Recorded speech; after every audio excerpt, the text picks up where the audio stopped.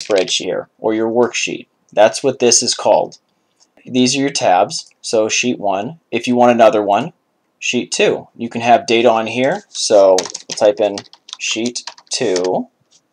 And then if we go here, you'll see it's blank. It's another one. So we can add those and change those. Right here, A, B, C, all these letters, these are columns. So when you're going to look at something vertically, you'll reference a column, and these are rows, obviously on the horizontal side. So you have 2, 3, and so on, and they go all the way down to over 1,000,000. And over here, ABC, it goes to Z, but it continues. Then it just goes AA, AB, AC, and so on. You'll get all the way up to XFD. So in Excel, when you're trying to build something or just use it, you're going to use, for the most part, the tabs, and this is called the ribbon. So each of these tabs up here, there's the Home tab, Insert, Page Layout, Formulas, and so on, and they each have their own different groupings. The Home tab is where you're going to spend most of your time. So in the Home tab, here's the clipboard group, and you can tell it's a group because it's divided by this line, and they'll have similar functions. So if you pop this button right here, clipboard, that'll give you different items. And if you go here, hit that, it expands it, and there are more options. And same with alignment, expand it, you have more options. So you can change a bunch of things here, and it's really important to just explore in those, kind of see what they do, and if you like them, if you don't. You may or may not use them. And in Excel, each cell, so when you have a column and a row and they intersect, for example, let's pick this one. This is a cell, this rectangle, and the way we would reference it is G5. So if we look at this and we type in 7, let's say we want to reference that cell. So you have something over here, a calculation. You can hit equals. There's 2 ways to do this. G5, and what do you know? It'll show what's in G5. And if you change G5 to 9, that'll change as well. But in Excel, you can have different references. You can even have, if you have more than one cell, so if you highlight this, that is now a range. So it's a range of cells, and you can also name it. So if you just go in here and say range 1, enter,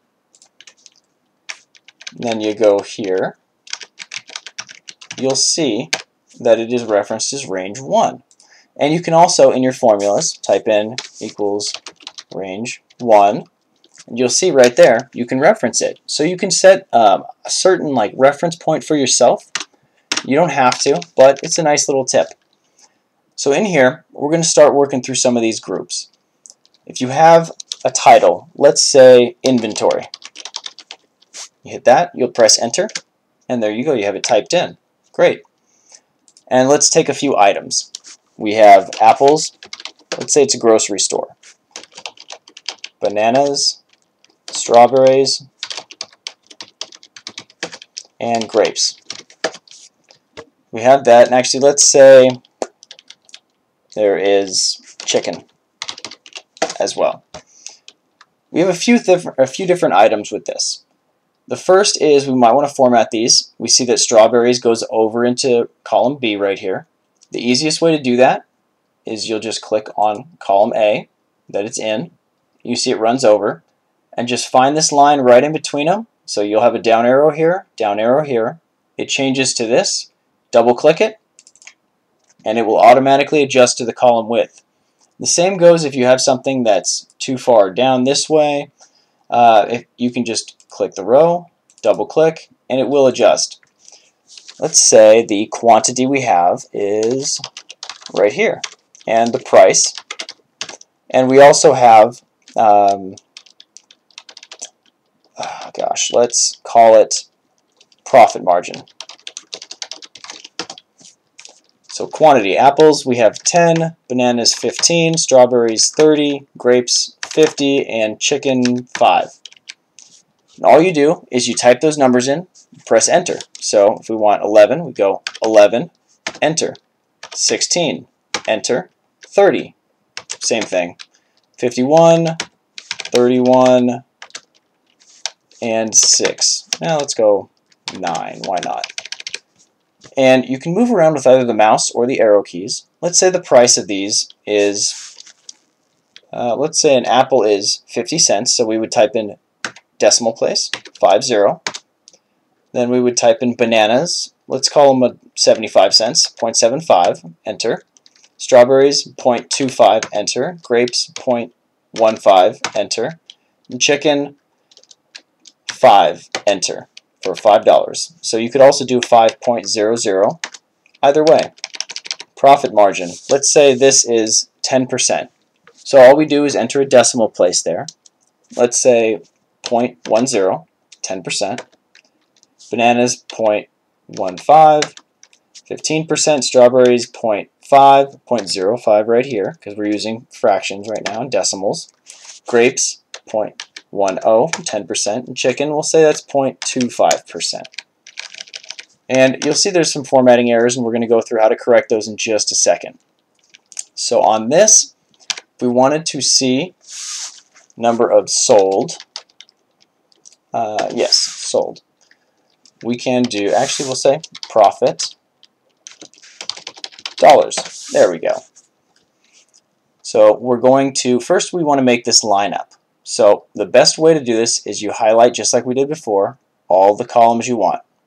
And then you find any one of these in-between items where this logo pops up and just click it twice. It automatically adjusts. Fantastic. So the quantity, we like those numbers, they're just fine. Price, we need these in dollars. So we can highlight this. All you have to do is drag your mouse, click, drag it down, and then we're going right up to the ribbon here, which is on the Home tab, and you hit this drop-down menu, and we want it in currency. Uh-oh, but what happened here? It's okay. It just doesn't show up in there, so we fix that by clicking on this one, the column C, and then we double-click again, and there it is. Profit margin, we want this in percent, so we're going to do the same thing. Drag down, or click, drag right across, use that drop down, then we will find percent. And there's percentage right here. Click it, and there it is. And even if we change it, 0.11, it will adjust. The formatting stays. And here's something you can do in terms of making these things calculate for you. So we want the profit in dollars per each unit. So all we will hit is the equals button, which is right next to your backspace, equals, and then we can just click what we want. So we'll click right here, which is cell D2, D for the column, 2 for the row, and then we want to multiply. So we'll multiply, we hit the star key, and then you hit, or the asterisk, and you click the price, which is C2. You'll see that they autofill here. They're multicolored, so you can tell the blue one will be multiplied by the red one. And then hit enter. And there we go. Now we can use a cool function called copy and paste. So you can go right here and just click it, copy, highlight where you want it, then you'll hit paste. And what do you know? When you click this, D3 times C3, well, this was D2 times C2 first. If we hit F2, it will show us. Now this one, if we hit D3 times C3, we hit F2, great. It copied everything right down there. It automatically calculated, and it'll update everything for us. So if we make this $10, the formatting stayed the same, profit margin stayed the same, and the calculation updated. Fantastic. Now if we wanted to do the profit, let's say total profit. And again, we're going to widen this, double click, now it fits. Total profit. Again, we'll go equals, we will click the profit in dollars, and we will hit the asterisk to multiply, and then we'll click the quantity. And then we hit enter, and there we are. And you can also, instead of doing the copy and paste up here, grab this little nub on the bottom, click it, hold it, drag it down, and let go. And there you go. If we wanted to get the total here, we can definitely do that. So let's say we need total profit for everything here. We'll hit equals, and this function adds everything for you automatically. Sum, you can click that, hit it twice, and just drag across whatever you want. right there. Then hit enter, and there you are. The beautiful thing about this is it will update whenever you do any of these. So let's say we had 20 bananas. Everything adjusted.